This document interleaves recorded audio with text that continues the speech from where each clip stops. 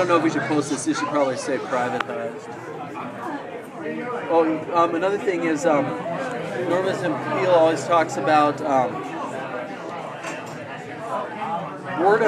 boredom creates a lot of our problems. So we fill up if you fill it up your daily life with as much positive activity as possible, you're going a long ways to stop the possibility of returning to bad habits. So, and one thing is exercise. I can't stress how important or crucial exercise is to a positive lifestyle.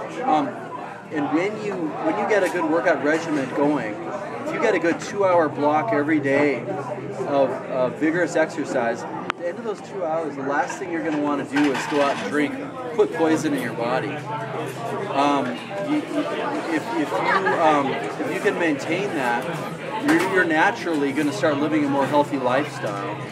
And it's just focusing, again, Norman Peale says the things that you try to focus on in life, you'll tend towards those things, and the easier it will get to move in a positive direction. And so, and a lot of it is just having tenacity.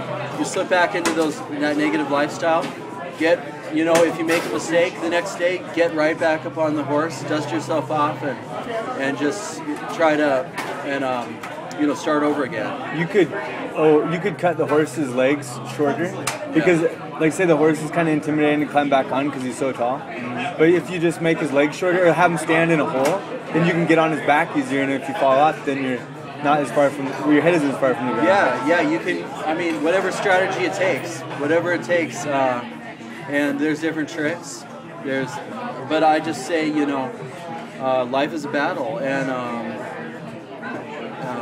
you got to have a positive attitude. Because if you don't have a positive attitude, you're going to keep going back to drugs or alcohol to try to get through the day. But you always got to go back and you got to solve the root problem.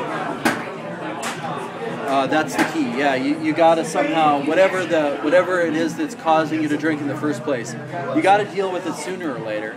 Because you can't just keep drinking for the rest of your life. So you got to deal with that root problem. You ready?